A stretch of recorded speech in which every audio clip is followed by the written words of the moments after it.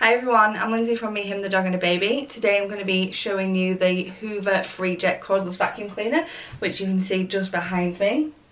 Now, we do have a couple of different vacuum cleaners, and one stays downstairs, that's a heavier vacuum cleaner, and we've also got this one for upstairs. So we've only got two carpets upstairs, which is in this room, which is our spare bedroom, and Erin's bedroom. So we don't need something really sort of heavyweight, we don't need something that gets used on a daily basis, we just need something for occasional use.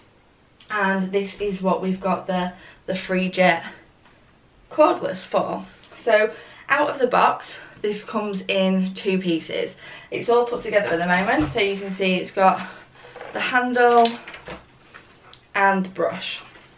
So the brush comes off, it's got a red button just above it, and that pushes and you can pull that out. It clips on really nice and easy, it takes 2 seconds. So this is the other piece, which is the main body of the Hoover.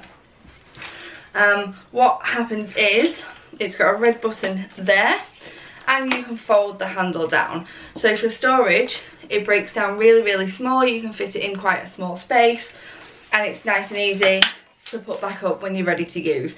Just a simple push of a button, and you can go from it being stored to ready to use again. So I'm just going to pop the brush back on. Now that is a power brush, so that means that you can do different floor types. You can go from carpet to wooden floor, you can do the stairs, all of that. And the handle of the brush, of the Hoover, sorry, has got different settings. So you can hear that just go on there. That has got off, floor and carpet. So if you push this down to different settings, that automatically turns the Hoover on, which I think is quite nice, because then you don't have to faff around with the on-off switch. You can just do it just by the one button, which is fantastic. However, does also have a different on-off button, and that one is right here on the main part of the Hoover. Now this is because this cordless Hoover also comes with a handheld Hoover. So you can press, they're all big red buttons, so you can see all the bits that you're supposed to press. It's nicely sort of colour coordinated for the bits that you need to use. If you press that button, this is your handheld vacuum cleaner, and I love that it comes with that, because some things you only need for a small job, you don't need a full Hoover, and this little handheld is fantastic. It means that you don't have to buy two separate products if you don't want to. So this has got the on-off switch on the front, and what it's also got, you can open that at the back. You can see your suction is at the front there. So that's really nice extra that you get with it. I haven't seen a Hoover that does that, to be honest. And I think it's, like I said, it's a great addition. It just clips back into place. And what it also has is integrated tools. So if you've got the handheld Hoover off, it's also got a crevice tool, which you can attach to the front. And it's also got a upholstery brush. So they just clip onto the front, and they sit nicely on the back of your Hoover. If I can get that back on now, which I probably can't. I'll figure that out in a little bit.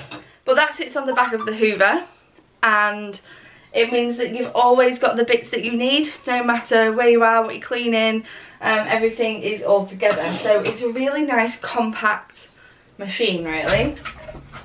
Now this has got a 30-minute run time. When you get this out of the box, it does tell you that you need to charge it for a full 24 hours, which is crazy. It's such a long time, but we made sure that we did this. We didn't want to mess with the battery at all, and we've had no problems. Once it's fully charged, there's a little light just on the front underneath the on-off switch on the handheld, and it tells you when it's fully charged. So it's worth reading the instructions and making sure that you do charge the battery properly, because that means your machine will run better for longer.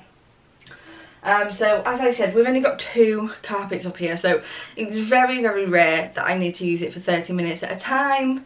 I think probably 10 is the maximum, and I've used it a good couple of times so far without having to charge it, which is another good thing. I don't want things to be charging all the time because I use them too much. So it's nice that this one has got quite a long-ish run time for a cordless vacuum. So this one came to us from AO.com and it was under £100. So if you're looking for a budget cordless vacuum cleaner, or you haven't had a cordless vacuum cleaner before and you want to try one, this is a really nice one to start with. This was our first cordless vacuum as well, and didn't want to go out and spend hundreds and hundreds of pounds just in case I didn't like it. But it's lightweight, it can be moved around really easily, and it cleans good, which is the most important thing with a Hoover, I think. That being said, it's not as powerful as our other vacuum cleaner, but that's corded and it's quite a big machine because we do use that on a daily basis. I have got a toddler and she gets downstairs pretty messy, so this isn't the kind of vacuum cleaner if you need to use it on a daily basis, I don't think, which is a shame. But that's reflected in the price and the size. But as I said, it's a good starter cordless vacuum cleaner. So if you've got any other questions, anything I've missed, let me know in the comments and I'll answer them as best I can. But thank you so much for watching. If you liked this video, don't forget to subscribe.